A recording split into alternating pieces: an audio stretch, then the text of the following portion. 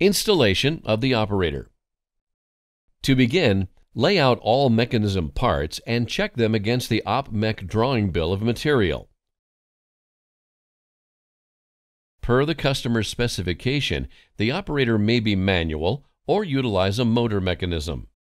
Using the mounting brackets and bolts provided, secure the operating mechanism to the structure.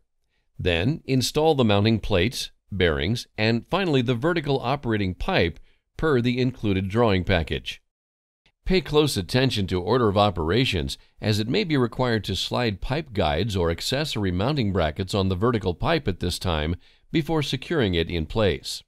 It will be important to ensure a half-inch gap is present between the operator and the pipe coupler. This can be achieved by lifting the vertical pipe and piercing the vertical bearing collar. At this point, the bearing should bear the entire weight of the pipe. Once this is accomplished, pierce the vertical bearing set screw completely. This will be the only piercing until final check and energization of the switch. Next, install the adjustable arm. Verify the lever arm dimension matches what is shown in the drawing package.